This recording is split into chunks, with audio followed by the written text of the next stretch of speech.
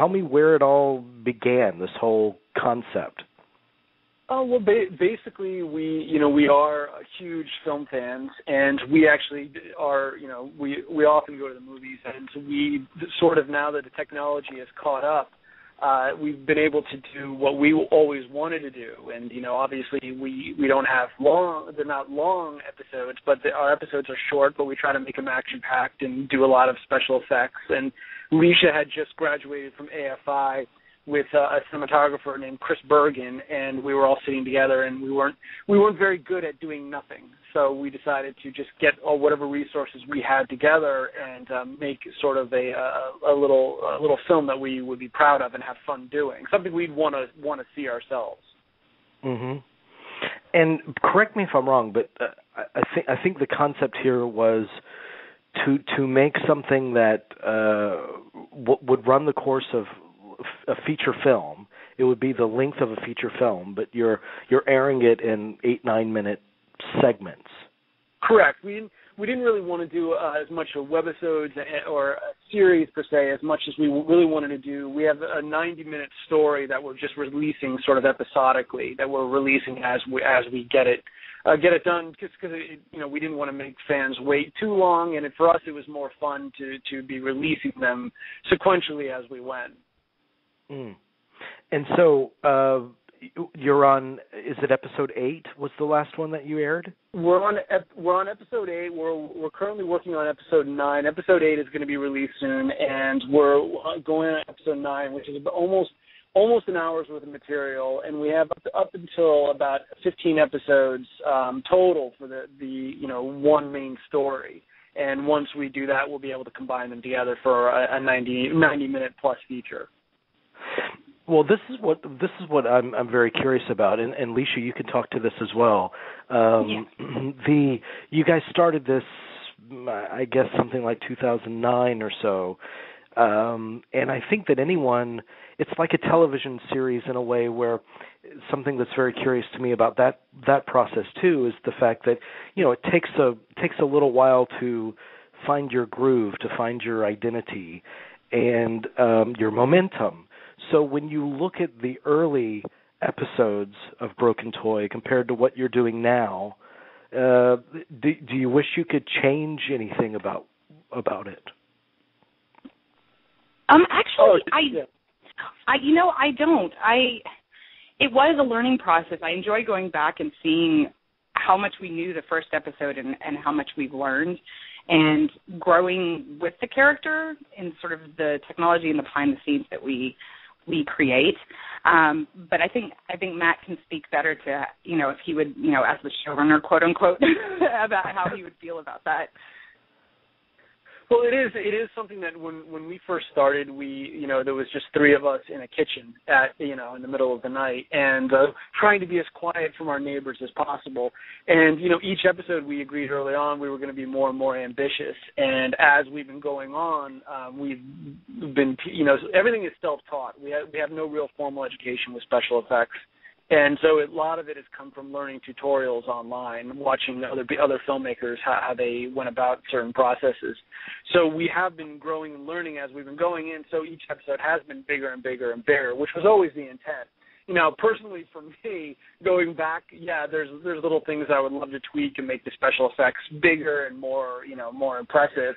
But there is some sort of charm to our first couple episodes where it was very very low key. Most of the first 3 episodes, actually, the effects were done in Photoshop with the old animation style. We exported everything frame by frame, did it the way a cartoon would, and then re-imported it. So it was very, very, very long process, but it was sort of fun.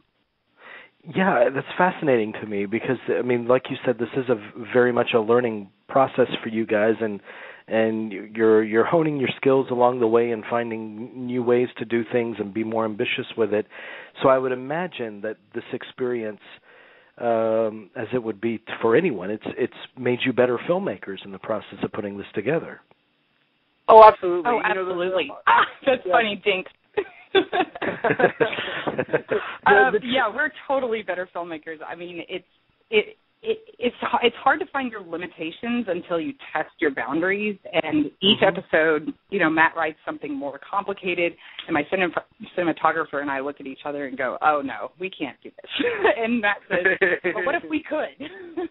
And so we just go out and try our best because the risk is so low. We're not spending any studio money. We're just spending our pocket money from our survival jobs.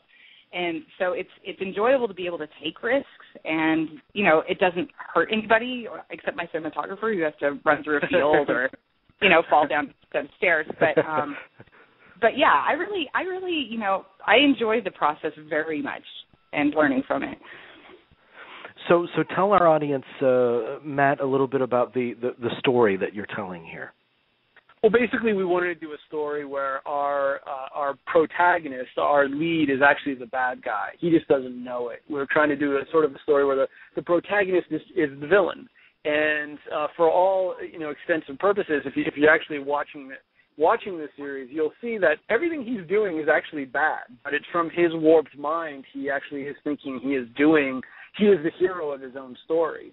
So we wanted to do we wanted to sort of take almost the classic sci-fi aspect of a Frankenstein monster that's, a creature that's gone awry, an experiment that's gone terribly wrong, and show it sort of through the mind of somebody who's gone through the experiment, who has had his brain fractured, and the company and the military desperately trying to contain this sort of storm that they've unleashed.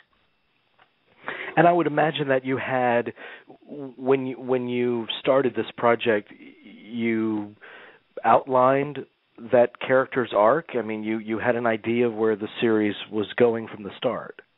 Absolutely. Very early on when I sat down and I talked to Letia, for me, when I first sat down, I'm incredibly hyper, so I was like talking about comic books and all these, these things. I was like, and then he'll do this, and he'll run fast, and there'll be explosions and helicopters, and it's wonderful, and just really bouncing off walls like a kid on sugar. And, with Letia, it was very, very important to make sure that we actually had an arc of the character, even though we basically start the whole series almost in the middle of the story. There is no opening where, the family man goes in for the experiment. Like, we really drop into the middle of the story, which for us was more exciting. And but there was a very clear for us where the character will be going as the story progresses. And, the trick, like you were saying, is, it does get sort of complicated in making us better filmmakers. The trick that we've had is trying to tell something that's fun, exciting, pushing the story together within a 10-minute time period. We've found anywhere between 5 and 10 minutes is usually what people really want to watch on YouTube. So trying to keep something, condensed and very efficient time-wise has been the biggest trick. And so telling this larger story in increments of 5 to 10 minutes is tricky, but it's been a good challenge.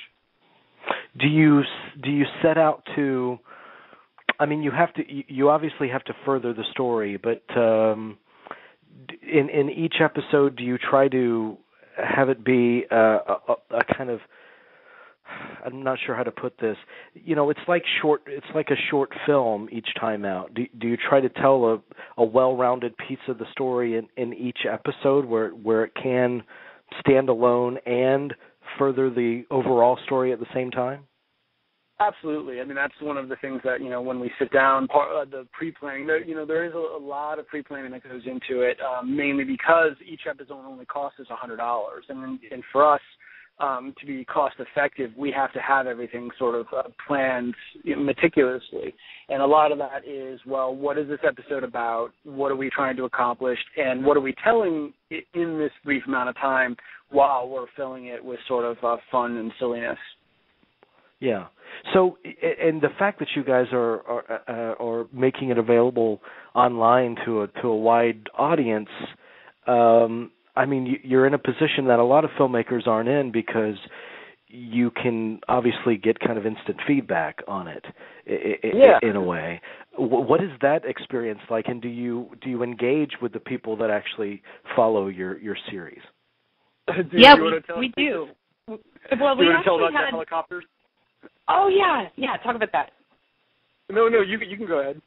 Oh, well, we had a YouTube commenter that sort of it's been actually very troll-free, which has been great, and we were very surprised by that because we were prepared. But we had a guy who, was criticizing us for, not being as good as Clash of the Titans 2. And we said, okay, I mean, fair enough. Yeah, we're probably not as good as Clash of the Titans 2, but, why would you say that? Yeah, and he said, well, and I said, well, we have this very small budget. I think we've been able to do a lot with that. And he said, oh, yeah, like those helicopters didn't cost you guys thousands and thousands of dollars. And I was like, well, no, actually, Matt just sort of pushed some buttons and then they were there.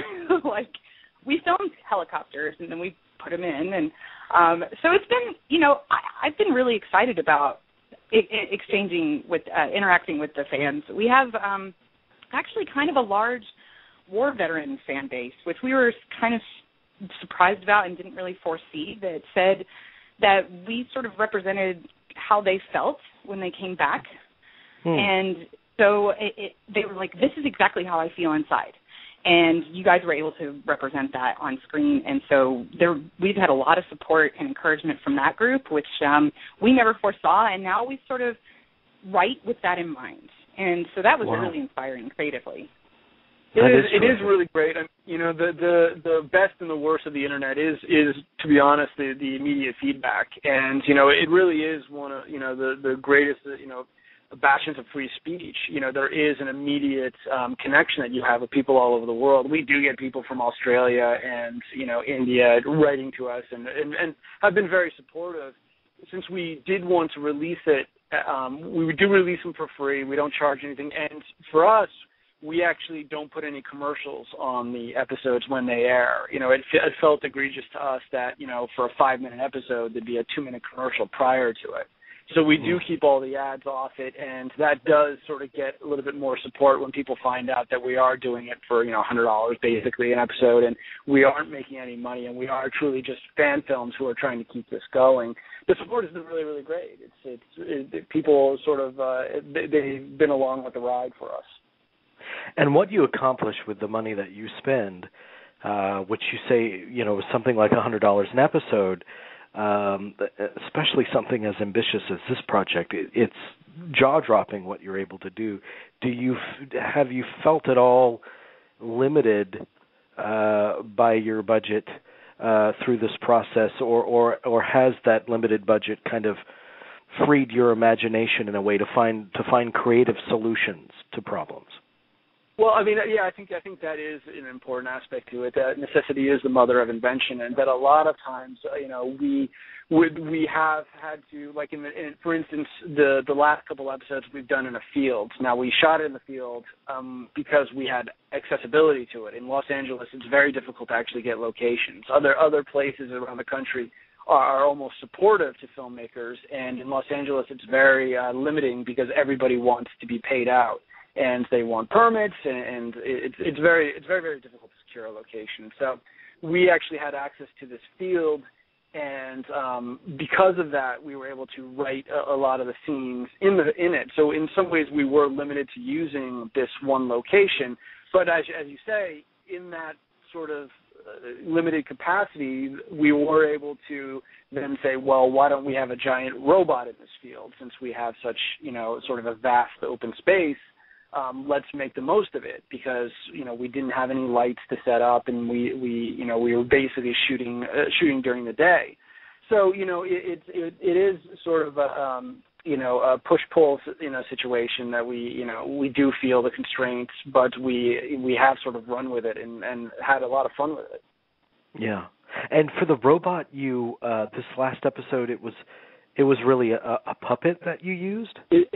It's a 6-foot-tall puppet. It was funny because we're huge fans of Jim Henson and Del Toro. When you go back and watch Hellboy 2, Del Toro he really wanted to do everything, practically. And so when you see, they do this like bazaar that they had, and there was like, all of these, people in costumes for the most part. And so when we saw that, we were very inspired of what we could possibly do, and we did a lot of research on cosplay. and all these people who are making their own costumes. And we found a way to actually make the robot. It's a 6-foot-tall puppet. It takes 2 people to actually move. And so it's very cumbersome, but it's been fun. It's neat. It's tricky. It's heavy, but we felt that doing something practically like that and doing a puppet, the movement and the weight for us just seemed to work better than a lot of the computer-generated robots. Mm. I'm so happy to hear you say that because, obviously you're going to say that because you're a filmmaker and a great, terrific fan of the sci-fi genre in general. But, I feel, as many people do, that it probably started with Jurassic Park in the 90s, where every movie since, they've utilized CG, and yes, you can accomplish anything with CG now, but there's something intangible that's missing from the craftsmanship of, something handmade. And I think that we're missing something. Yeah. I totally agree. I've felt recently with the movies that I've been watching with a lot of CG effects, I feel very numb when I leave the theater now. I don't feel the danger that the characters are experiencing. I don't feel the rush of a stunt anymore. The other day I watched Indiana Jones, and the stunt where Indiana is dragged under the truck. And a stuntman did that, and it was a thrill to watch it again, and I've seen it a million times. But I was like, why am I feeling so emotional about this and so excited? And it's because it's a real person. Your subconscious recognizes that, and it connects to it. And I think that we're just disconnecting from the visual now. I think so too. And there's something so. Imagine how less effective something like E.T. would have been if E.T. were a computer, and if it were made today, it would be computer animated. Of course. But the fact that it's something you could reach out and touch, it made it so much more affecting. Yeah, and I definitely agree. If you look at the original Star Wars, the cantina is still far more effective to me than anything that happens in the later films that he did. And I do think Leisha's right. I think that subconsciously you just pick up when something is just a cartoon. It's like, do you really feel that much for the characters in Roger Rabbit? And so when you see a movie like Green Lantern, there's very little difference between Green Lantern and Roger Rabbit. It's just Roger Rabbit is openly admitting that they're cartoons, and there is sort of a disconnect when you see the aliens in, say, Green Lantern that are all CGI, and then the aliens in the early Star Wars films. And I do understand that there's a sort of a cost-effective use for the CGI, but even that becomes so expensive that there really isn't that much of a benefit to it. Yeah, tell me about both of your forays into filmmaking. Was sci-fi cinema kind of the way in, the realm in which you started to dream about making a career in filmmaking yourselves, or what? Oh, well, for me, it's always been, Star Wars was like one of the first movies I remember, ever seeing. So obviously that, inspired a whole generation of filmmakers, just in terms of what's possible. And, when we were going to do, when we decided we were going to do something online, there is a couple of different options, and, there are people out there who do dramas, which I respect, but doing a drama is very, very difficult to do under 10 minutes, episodically online. It's not easy. And comedy is, something that we actually very much like and respect, but comedy is also so subjective that when you put something online, it's almost, it may not have that much of a wide appeal. And our little group together are all fanboys, and Misha's a fangirl. And we all read the Ultimates and all these comic series, and we were, really big fans. And it was always well, what if we could do this? Would we? And, especially, like I said before, the technology has caught up that, 20 years ago, even 15, even 10 years ago, trying to make a lot of what we've been doing with helicopters and stuff like that, doing that at home would have been extremely difficult, if not impossible, particularly cutting with film. That now that we do have home systems now with Adobe After Effects and Final Cut, the only thing that we're limited to is really our own effort. And so, a lot of, what we were doing was just realizing that we could do basically what took almost a full studio to do 20, 30 years ago, we can do that on our computer. So having, that sort of liberated us to go back and be our little kids again and think about how excited we were seeing sci-fi for the first time. Yeah. Well, first of all, Letia, tell me about you and your foray into loving film and wanting to be a part of it. I've always been into action and sci-fi, and I mean, He-Man was like, I played with He-Man and Transformers when I was a kid. And then Terminator 2, just something clicked with me with that movie, and of course Star Wars. But like after that, those were the kind of films I gravitated towards and were very excited by. And as a woman director, generally don't get hired to do that kind of thing. I was thrilled to be able to do that kind of thing, and now that I do it, I get hired to direct. Like I just directed a horror feature that I wrapped last night. So I just drove it to the mountains. But they saw my work with Broken Toy and said, "Oh, this is, you're capable of this." I mean, it sucks that kind of, bias exists, but it does, and that's just the way it is. But yeah, I am completely excited and blessed to be able to do something like this. Do you feel like it's because my favorite period of filmmaking is the 70s, and of course we all know that by the end of the 60s, the studio system was eroding, and they were trying to appeal to a younger audience, and so for the first time, they really let the inmates run the asylum in a way. Do you feel that we're in the midst of another exciting revolution like that because the technology that you're using, the ability to go out and do this yourself in this way, I mean, it's kind of democratized the filmmaking process? Absolutely. No, I absolutely agree. And I do understand with what you're saying about, in the 70s. And I do feel that the studios aren't quite recognizing that this is happening. They're sort of trying to hold on to a system that's no longer working for them.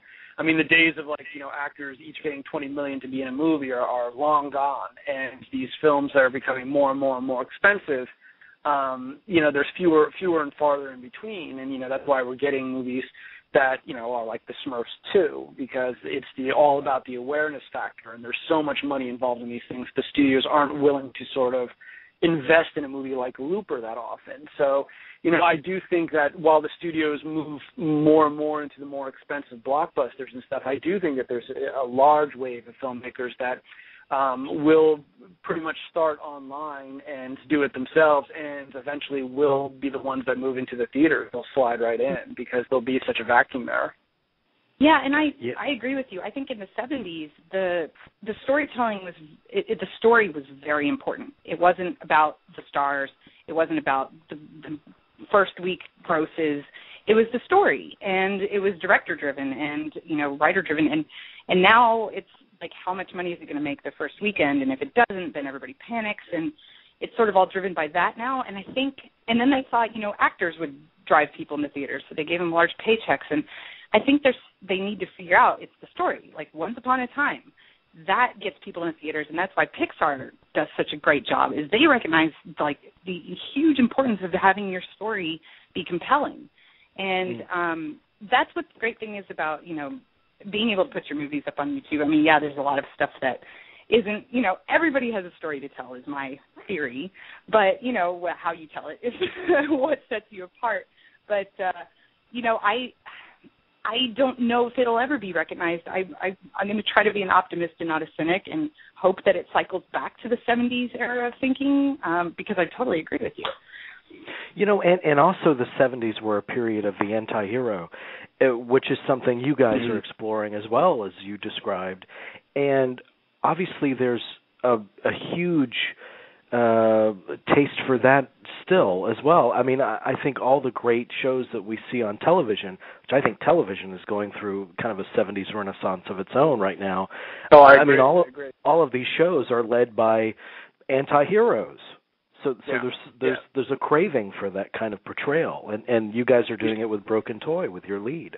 Yeah, and they do inspire us to keep going on. It's like obviously a lot of the networks have to sort of cater to a very broad audience. And so, they do the procedurals and all, but, shows, obviously that are on on cable, they definitely are doing the sort of anti-hero and the dark stories that, that people don't they don't always like to admit, but they like seeing the sort of, the sinners.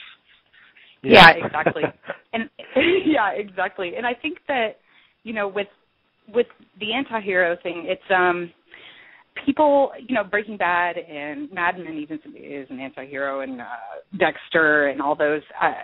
It's a thing that people are just. I hope that studios see that people like conflict and they like ambiguity. And that's the thing with studios is they think everything has to be one or the other. And a lot of the scripts that we've written together, we have elements of horror, we have elements of drama, we have elements of comedy, because that's what life is to us. But we always get our scripts back with notes saying, well, you had a joke in this action scene. I don't understand what your tone is. And it's like, no, my tone is life. Like, it's just, that's how it is. I mean, people make jokes at funerals. I mean, they can't see There's that. almost this constant phobia that the studios have right now. There's this constant fear of, will the audience get it? And it's really not based on anything. It's, it's this fear that somehow the audience won't understand what's going on. So they really do avoid putting anything that's thought-provoking. They really want, because they go for what's called the four corners, and they want to have it as, every single movie will appeal to every single demographic, and everyone will be having fun, and nobody will hate it. And and I understand it's a money-making industry that you want to have your product appeal to everybody. But they definitely are doing themselves a disservice because they are missing out as as shows like Breaking Bad and Mad Men are starting to show. I mean, as they clean up on the awards time and again, because they are.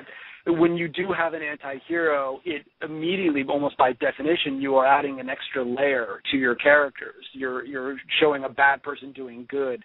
And that adds the depth to these characters that a lot of the mainstream shows and even mainstream movies are missing. Yeah, and I completely agree with you. I mean, by trying to appeal to everyone, in point in fact, they pretty much appeal to no one because they're a lot of times because they're playing to the absolute lowest common denominator. They're always shortchanging an audience's intelligence, and I think somebody like Kubrick. I mean, we have nothing like Kubrick now. That level of ambiguity that you're talking about. Mm-hmm. I mean, he would have no place making movies today. Oh yeah, he probably wouldn't be able to. There would be, and to be honest, he would, not to. I don't necessarily think that the internet is the greatest format, but his only option at this point would be actually to go off anti-studio and make his own thing. I think so too. Yeah.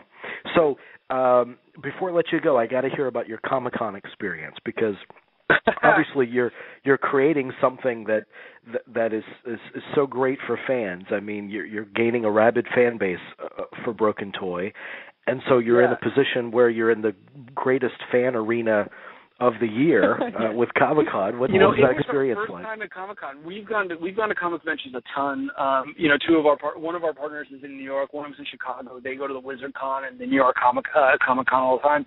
And so we've been there, but we had never gone to the San Diego one. So that was our first experience there, and it's amazing. You're basically going into a city where almost 1/3 of the people are in costumes. So it almost is like it's taken out of a movie. Like if you would drop something from the 60s into this place where everyone's wearing costumes and have wings, they would think that they were in Buck Rogers times. Like it's just sort of odd seeing somebody walk away with a 10-foot sword, or another person having a 15-foot wingspan as they try to get into the doors. But there's this sort of great vibe while you're there that everybody's supportive, and it's with our sort of demographic with the comic book fanboys, we're sort of pigeonholed as being very, very cynical and very snarky to one another. And that's completely not the situation when you go to like the San Diego Comic-Con. Everybody there is so excited to just be involved and have a format and a forum to actually be talking to one another. So while we were there, anybody we talked to, they immediately were excited. They almost give you the benefit of the doubt that this is going to be good, which is really not something that's sort of typical of what we're seen as the fat guy at the Simpsons comic book shop. We're typically the guy that's like, well, actually, Greedo would have shed first regardless, and that's often how we're viewed. And it was really nice to go to an environment where everybody is excited. Yeah.